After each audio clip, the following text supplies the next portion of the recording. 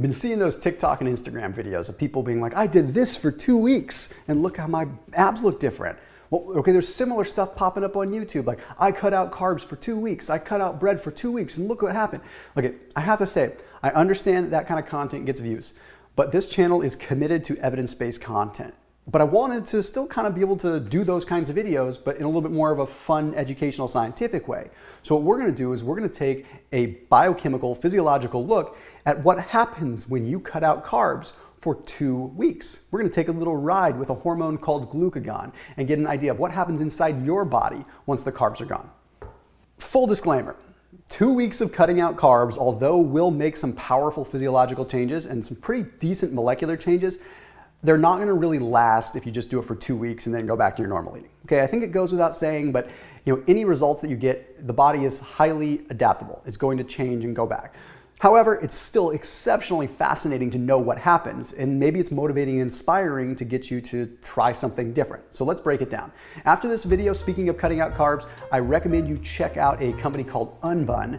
Unbun is a low-carb bread, okay, made with flax, made with almond flour, it's just awesome, made with psyllium, made with egg whites. They are tremendous. They have bread, they have bagels, they have tortillas, they have pizza crust. It is unreal. They're at a lot of Whole Foods stores, but also you can get them online. So there's a special link with special pricing for Unbun. They're a supporter of this channel. I'm on their advisory board. I help them out with a lot of things. It's awesome. So that link is down below. You can get a special discount and check them out. A big thank you to them. So I'm serious though, like their tortillas, like if you mix that up with a little bit of good quality deli meat, a little bit of cheese, make a little wrap, you don't get to have that stuff when you're doing low carb. And someone finally made a low carb tortilla that is not full of gluten and not full of garbage. So huge shout out to them. They are insanely cool. And again, that link with a special discount is down below in the description. So check them out after this video. All right, so it's been 18 hours since you had your last carb. You're freaking out a little bit. Here's what's happening. You have this little guy called glucagon. Okay, this glucagon is a hormone that is the opposite of insulin. When you eat carbs, you have a spike in insulin. Okay, when you stop eating carbs, your insulin levels go down. But in the opposite world of insulin, we have glucagon, and it's glucagon's job to say, well, there's no carbs coming in, so we need to go find fuel from other sources. Okay, so we're going to follow them along a little bit. So after about 16, 18 hours of not eating carbs, all of a sudden your liver is drained of carbohydrates. So for that first 18 hours, you've been running on carbohydrates that were stored in your liver. It's like a little sack of sugar hanging out in your body, secreting little bits of glucose for your cells to use. But red alert, at about 18 hours, that liver just ran out. So what happens now? Well, it starts moving on to the next tissue, starts trying to find ways to liberate more glucose. In fact, there was a study that was published in FASEB journal that found that when carbs were eliminated, glucagon levels were universally elevated. So people that were on low carb or no carb diets, universally you saw glucagon being elevated. So it's definitely responsible for this. Okay, well, people think that once you burn through the liver carbs, that your body starts automatically burning through the carbs in your muscles. It's not quite that easy. Okay, like the carbs that are in your muscles, those get burned more through like activity and things like that. Your body doesn't just like drain those stores, especially if you're not active. So glucagon is like, okay, the liver is now empty of carbohydrates. So body's starting to panic a little bit.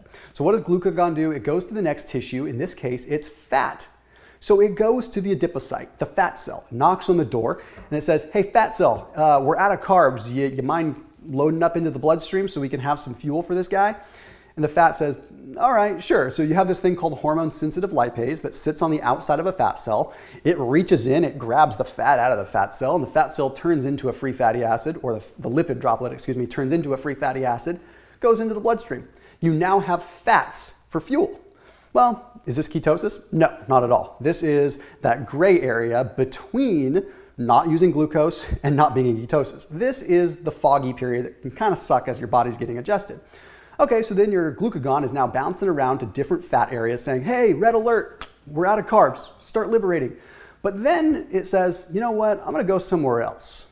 So after a couple of days or a day and a half or so of not having carbohydrates, the glucagon goes to the liver and says, hey liver, you've got some fat on you. I'm gonna go ahead and rip that fat out and start using it for fuel. The liver's like, hey, what did I do? But the reality is there are some studies that indicate that close to 1 billion people on this planet have a non-alcoholic fatty liver disease.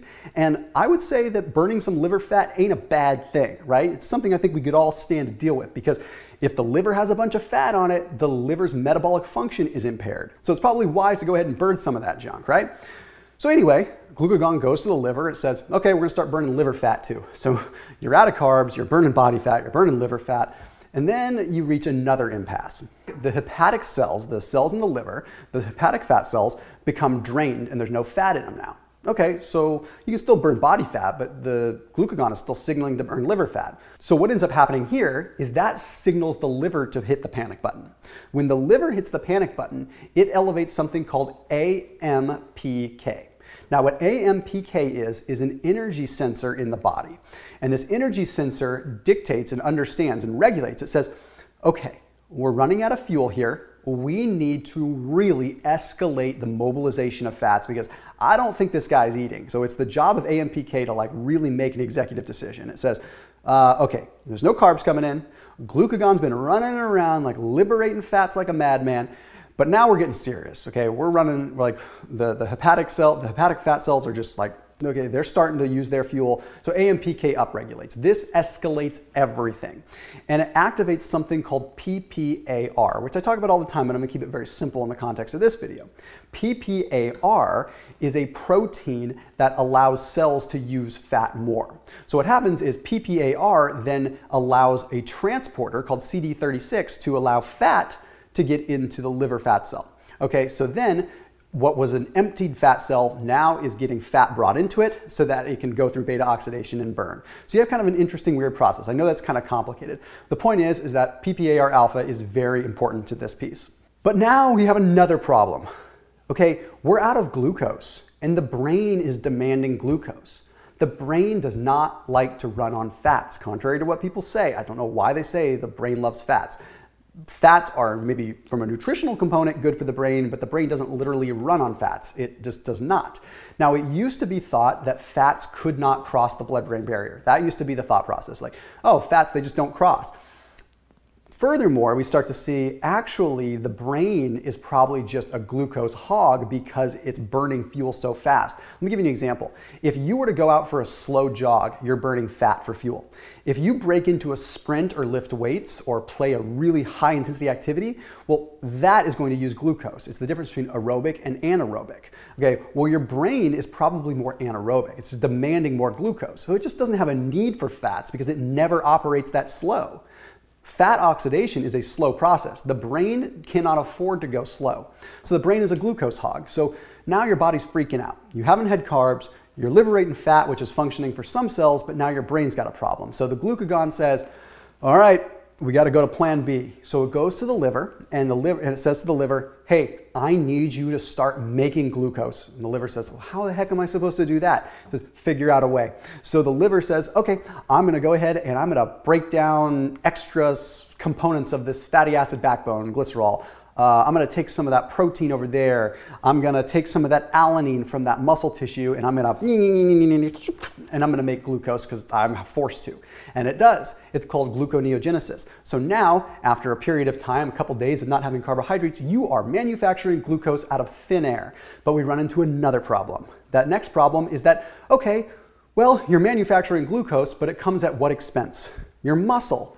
You're breaking down alanine as the primary substrate for gluconeogenesis. So your muscles are like, hey man, what the heck? Dude, you've been like working for years on building me. Why are you breaking me down? He says, you're right, that's kind of messed up. I don't want to break you down anymore. Let's figure out another way. Hey, I've got an idea. Ding, ding, ketones.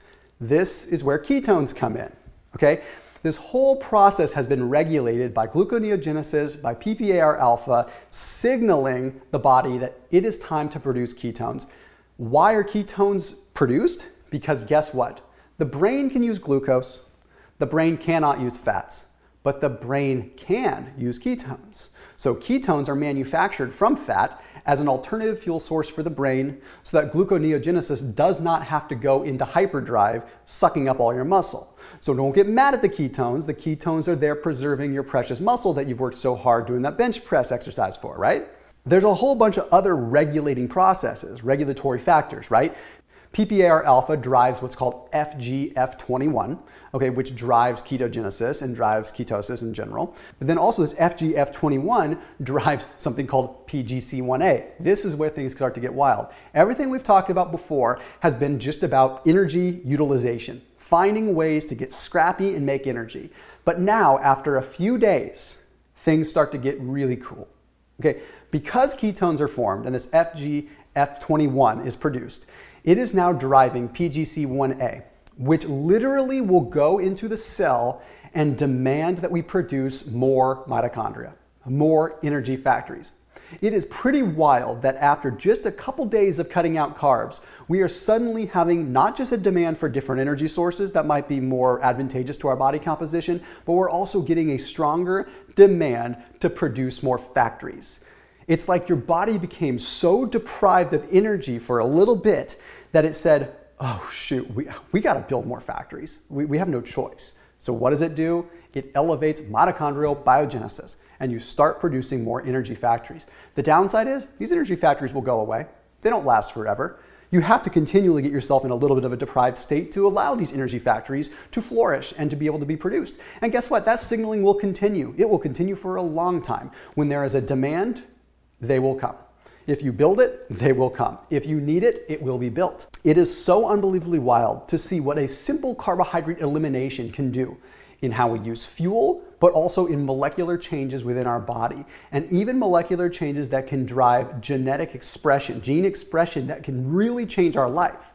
So are you going to do this, like those Instagram videos for 2 weeks and try to get results?